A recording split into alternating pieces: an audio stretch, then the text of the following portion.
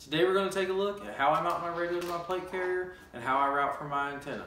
Let's check it out. So here we are going to take a look at how I handled mounting a vest mounted antenna to my plate carrier. So obviously whenever you're going to carry a radio on here, you got different ways you can mount it. You can put it in a pouch on the outside. You can carry it on the inside of your cummerbund. You'll see some guys put it on the back of their plate carrier. The back of the plate carrier doesn't work for me. I want to be able to adjust my radio, switch over channels. You know, this is my work radio, so we go from a main dispatch channel, so then we switch over and we go to our TAC 1 channel, which is a talk around channel. So I wanted it on the front here, so that way I can mess with my radio, turn the volume up, down, whatever I need to do. So the first way that I did this was using some type of a pouch like this, and this is very similar to the Crye Precision pouch that's meant for these carriers. It is not one, it's a knockoff pouch, but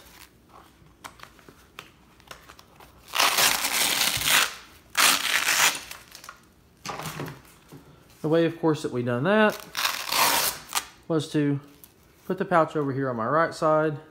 This went over, the radio goes in, and the cord's allowed to wrap up and around the back and clip on over here. My radio needs to be on my right side. I don't know which side this is looking at on you, but this is the right side of the plate carrier, my right arm. I need the radio on the right side because I needed the mic to be able to go up around the shoulder and clip on here. I don't have any communications headset, so I don't have any push to talk, so therefore this needs to route this way for me. Obviously, if you have this big antenna flopping around here, you're not going to like that. So what I did was got on Amazon and bought this. I think it's a 20-inch cable. It's a SMA adapter to a BNC adapter. Then I got a 2-pack of these BNC adapters, I believe for $5.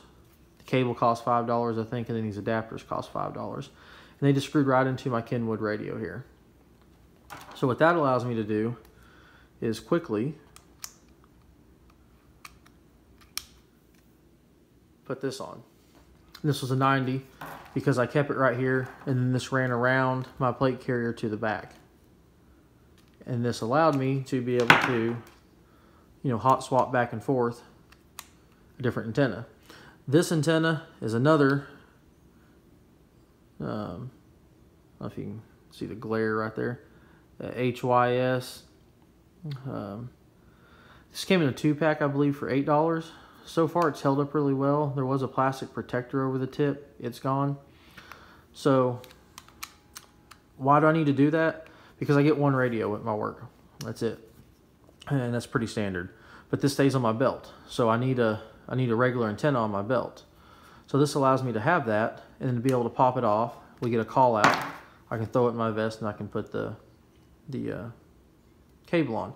What I didn't like about this was every time I doffed or whatever, take off the vest, anytime I took it off, I had to disconnect and go through all this. And I didn't like that.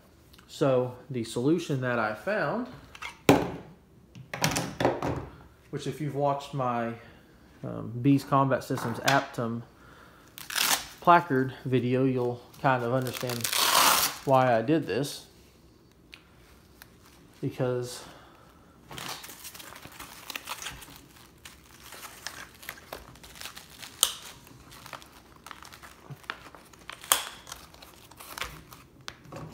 so I can slide my radio in my front pouch here, and then now I can just simply connect right here on the front. And then you can see that it runs over the top of my shoulder right here and goes to my antenna on the back. Then this likewise will run over the shoulder and still clip onto the side right over here. So this system works well for me. I finally got what I want. I can lift up this, I can get out of my vest and never mess with my radio. To show you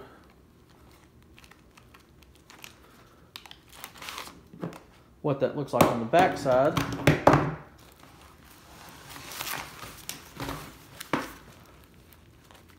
It's real simple. The wire, as you can see, comes down and it just loops. So when I went to the straight instead of the curved, so this had a 90-degree BNC connector. The other one was straight to come over my vest. This cable was 20 inches, which is just not quite long enough. And this one I believe is 36 inches, which is almost too long. Seems like maybe somewhere around that 30 inch will be perfect. But either way it works, you just route it through and you can take up some space going over however much MOLLE you want to go over. This is the antenna that actually came on my radio. And that, holding it on here and here through this MOLLE, is a hair tie. It's a thick bungee, so hey, you know what, it works. Ponytail holder. But either way, work with what you got. So this works out really well for me. Now you can see the wire runs up, it goes over my shoulder. Of course, you can just follow it. Goes underneath the shoulder pad here, and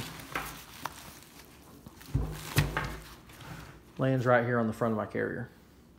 And that way this thing's out of the way. If I'm not going to be shooting with, for whatever reason, if I don't have this on here, this just hangs right here. I can tuck it under a piece of the MOLLE that's on the JPC, and everything works great. I do believe that if you can afford to or want to buy a vest-mounted antenna, you can do your own research on all that. I think Cattail and Disco 32 are the two that come to mind. I think either one of those will do exactly what this does, maybe even a little better. But this adapter came in a 2-pack, so I have one for my police radio and one for my Baofeng civilian radio. Then, where'd it go? There it is. These antennas came in a 2-pack, I believe, for $8. So I can put one on my civilian radio, one on my Baofeng radio. And then this cable, this new one, cost $8 instead of the $5. So whatever, do the math. So for under $30, I have 2 vest-mounted systems. That's not bad. And of course, I don't need, because I also use the same vest whether it's civilian or police. Camo doesn't really matter. Just pull the tag off if I need it for civilian use. But anyways, I kind of struggled figuring out. You see a lot of guys mount stuff on the inside right here with the long antenna that goes up, maybe attaches up here. I didn't really like that. I ordered some of those antennas. I tried it out. I didn't like how in the way it was. So, of course, for me operating in this capacity, I have a network. I have repeaters set up. Our police department and counties and have repeaters, and I can talk for several miles. So I don't need a huge antenna for this that handles that. There's how it looks all together, and hopefully this will help somebody out, give them an idea. You got BNC to an SMA. That's the connectors you're looking for. BNC on this end, SMA on the antenna end. And these adapters don't fit all radios, so make sure you look at the right adapter. But hopefully this will help somebody out and give them a few ideas if they're looking for a way to put a radio on a vest. I like the cleanness. I like the slickness. That's why I have a single shingle, not something double stacked. That's why I got this out from underneath the cummerbund and put it up here. Hopefully you guys enjoyed this. Maybe it'll help somebody out. Come back and see me. Train well.